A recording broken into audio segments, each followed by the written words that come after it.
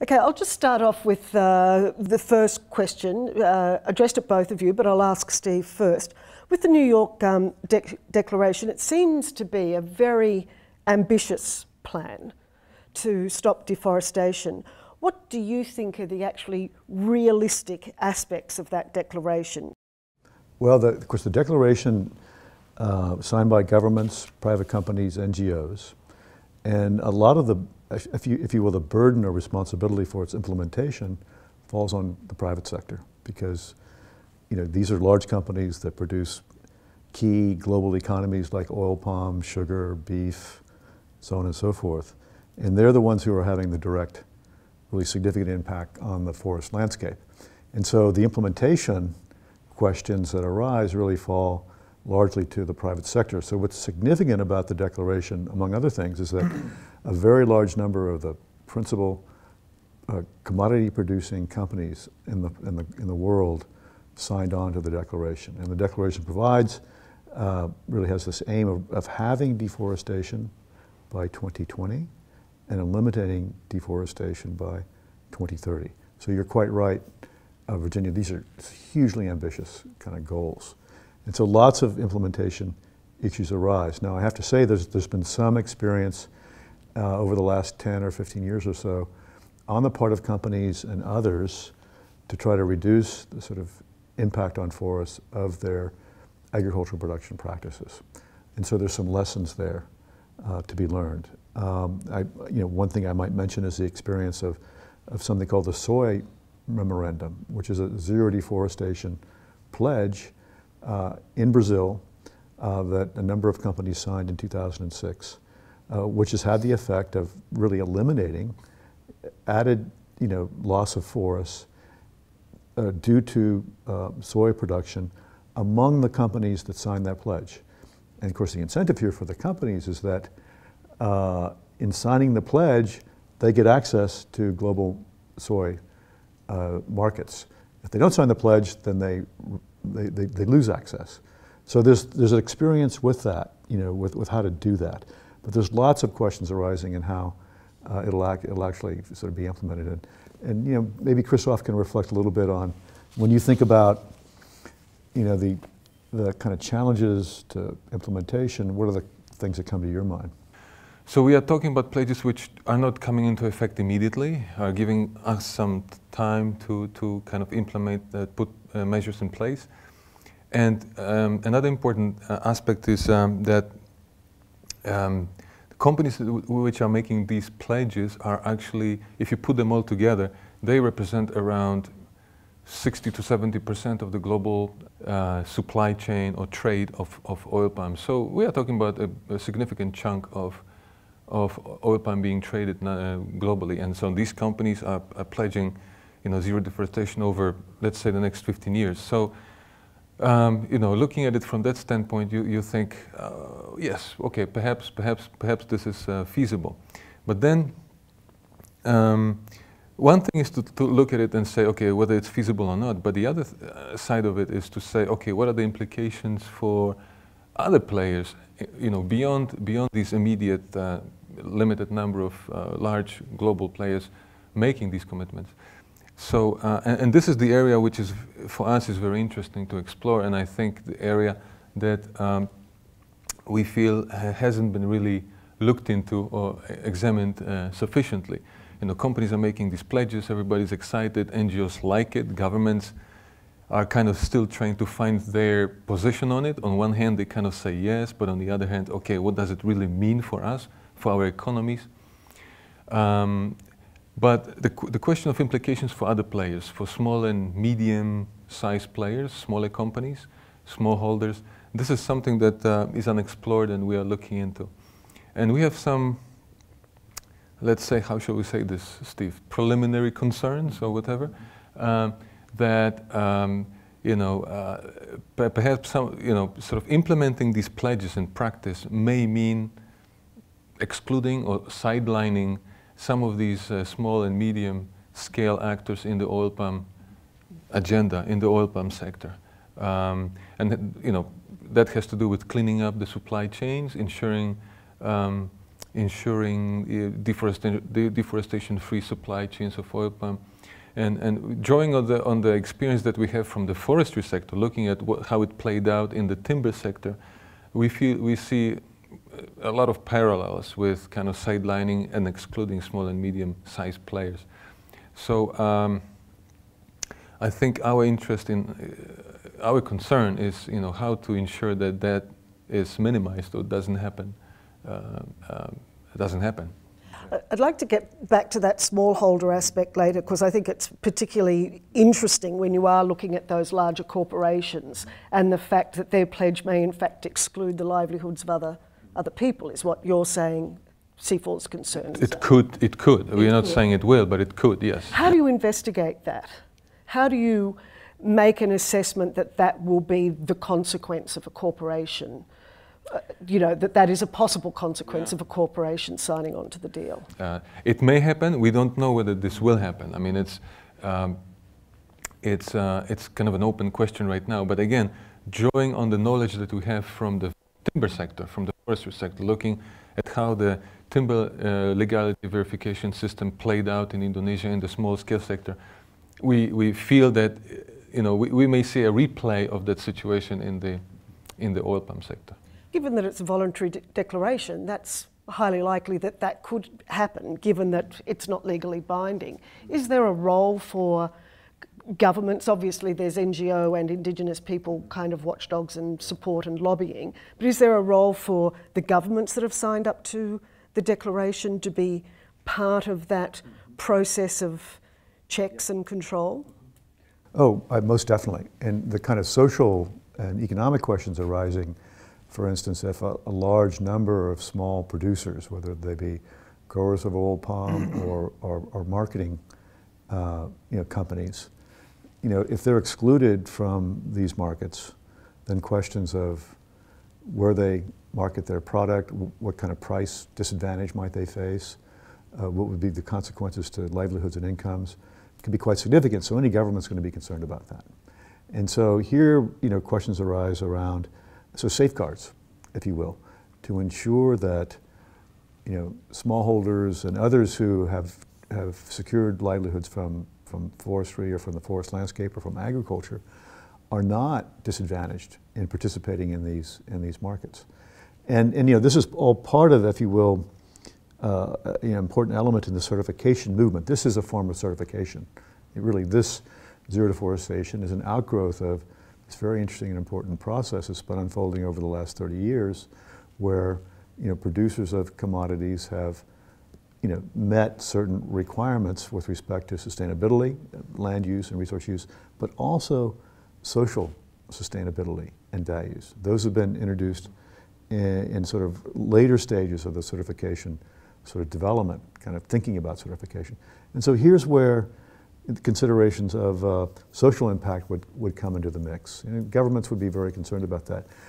Consumers would be concerned about it, because drivers of these sort of pledges have been in markets, and they're consumers in many large markets are as equally concerned about the social consequences as they are the environmental consequences, and increasingly so.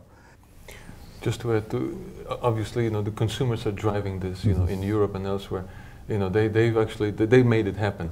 The companies made these pledges, but of course, they don't want to hear that.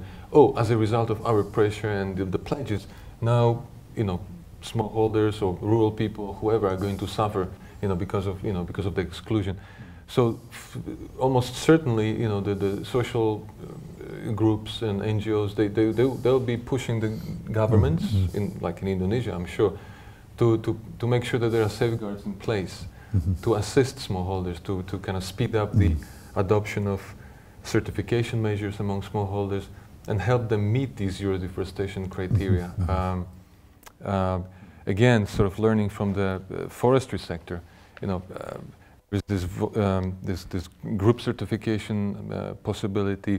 There's also this self-declaration sort of concept or jurisdictional level sort of based approach to certification. So there are different ideas being explored to kind of more effectively implement certification on a sort of wider scale. The landscape basis. Yeah. But this remains to be, it remains to be seen how this is going to play out in the context of oil palm. Right now we don't know, but we can expect that there's going to be a lot of pressure on the government to make sure that there's no excessive adverse effect on smallholders. Yeah.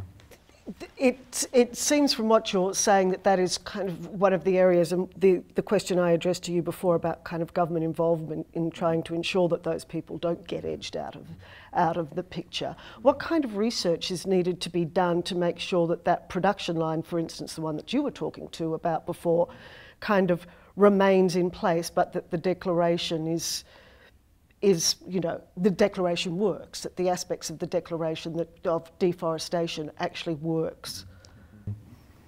Well, in my opinion, one of the major basic things, pieces of research that needs to be done, and I think it's a piece of research that we will be very sort of enthusiastically pursuing, is better understanding the small-scale sector, oil palm sector, wherever it is. Of course, mostly we're talking about. What do you mean? Sorry, what do you mean when you say the small-scale sector? Can you just define what a small-scale sector is? Oh, it's becoming a bit tricky now. We are talking about enterprises anywhere from 2 hectares to 150 hectares or something like that. There has been a virtual explosion of those kinds of enterprises in Indonesia over the last 5 years. Most of the time when we talk about oil palm, we have this. People imagine large-scale monoculture plantations, thousands of hectares, which is the case. But in more recent times, there's been a tremendous growth in this kind of small-scale, what we call small-scale sector. And so there are various estimates as to how big or how large it is, how many people it involves. There are some official statistics indicating that somewhere between 3 to 4 million people are involved in this sector. If we include the kind of unregistered ones, it may be double that. So anywhere 7 to 8 million people or families in Indonesia. So, there's some very basic piece of information that we don't have about this. How large is it? How is it distributed spatially? What are the working dynamics of this sector, the financing behind it, the sort of political economy of it, the management practices, and also the links to the value chain, the supply chains. All these things need to be better understood in order to understand how we can, safeguard these smallholders and growers of oil palm. So they are not adversely affected by zero deforestation. From a government perspective, Steve, the protection of those smallholders is vitally important. It would be. I mean, any government would be concerned that they not be excluded. But the government has other interests in these pledges, and Krystof alluded to one. I mean, what are the consequences, for instance, for economic growth? If the adoption of the pledges means that there's less overall production of oil palm in the country for export, less government revenue associated with the sector, less maybe net employment as a result, then those are other questions. And in a sense, Indonesia, for instance, is one of the leading countries with respect to rates of deforestation. It now is the leading country. It just surpassed Brazil last year as the country with the highest rate of deforestation. And much of this is driven by, large scale, but increasingly, contribution from small scale producers, oil palm and other sort of commodity production. And you sort of reduce that, then that has economic consequences.